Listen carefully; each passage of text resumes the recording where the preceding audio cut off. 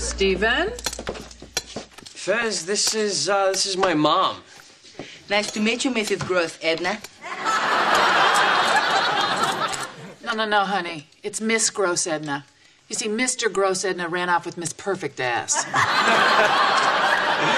But she can laugh about it now. Oh, yes, she can. Shut up. Oh, I am so excited to be in the food service industry. May I cut the cheese? Is he kidding? We can never tell. Well, knock yourself out. But if you cut off a finger, you're out of here. Stephen, you can start by slicing pizza. No. I'm here as an observer. Fly on the wall. One of many. Gee, what a surprise. Lazy, just like your father. No, actually, I'm lazy in a way that's entirely my own. You two are hilarious. Here, put these on. I'm not wearing these. Well, sorry, don't blame me. It's the stupid... Those health codes. May I keep these? Sure, baby. Do this, Donna. We're starting a 3-day promotional sale. You'll finally get to see why they call me Bargain Bob. Yeah, Dad, because that's been a real stumper. Oh, you're such a cutie. Well, you keep your eyes peeled and your pencil sharp, because you're going to learn how a serious businessman operates. Oh, good, the clowns are here. Okay, question number 3. Was the food service industry your first career choice? Heck no, Fez. I always wanted to go into showbiz. In fact, I was in the Tommy Bartlett water show at the Wisconsin Dells. Yes. Women water skiing in bikinis. Very erotic. Oh. Anyway, I was the top girl on the pyramid when they fired me for getting knocked up. Let me finish this one for you, Edna. Fez, this is the story where I ruined my mother's fabulous water skiing career. Yeah, well, you did. They said that a pregnant girl on water skis would make the audience nervous. Not to mention you were probably hideously fat. Oh, no. I look great. I kept my weight down by smoking. See, that's that maternal instinct kicking in again. Yeah, you're damn right I'm maternal. I raised you alone. Alone? Hardly. There was Uncle Chet and Uncle Larry and, oh yeah, Uncle Hot Tub Johnny. I suppose I should have just become a nun when your father walked out on me. Hell, he must have been crazy to leave all this. Always a smart-ass, Stephen, just like your father. You know what? One thing he did do right, he left. All right, that's right, Stephen. Just walk. Just like everyone else. Okay, question number 4. Would you say you are a people person?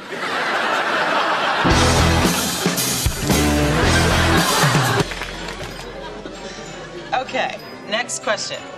What has this job taught you? One thing I've learned, midgets make money. I don't know why, but people see a midget, they want to buy a blender. I guess it reminds them that life is short.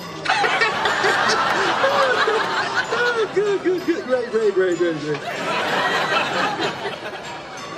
Marketing is important. Know your customer. Hey, it's not what I said. None of this is what I said. Well, sure it is, Dad. I mean, I just cleaned up the language a bit to make you sound more dignified. Dignified?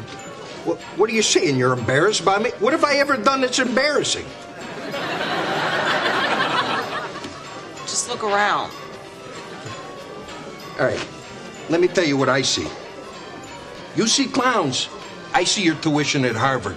You see your dad as a ringmaster. I see you going to grad school. You see a chimpanzee in a tutu. Okay, that just makes me laugh. The chimp is cute. The point is, Donna, you're capable of great things.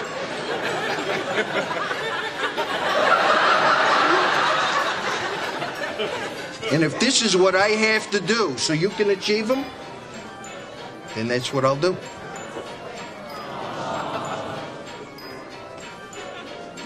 Geez, Dad. I feel really bad.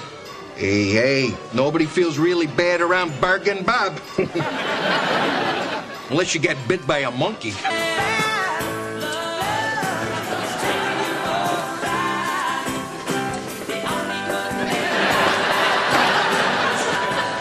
Whoa, what are you doing? Throwing out the disgusting used meat. No, sweetie. You gotta toss that in the chili bucket. The chili bucket? I thought that was the garbage. Oh, no. Have you thrown a lot in there? Some.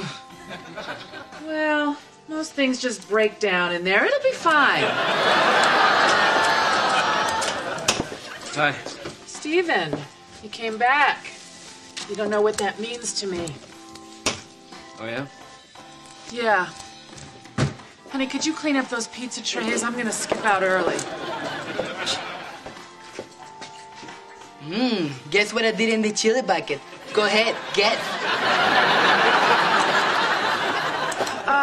Steven, I'm sorry. I'm not being a very good mom, am I? No. All right, I got a better idea. Let's do something together. Come on, I'll buy you a beer.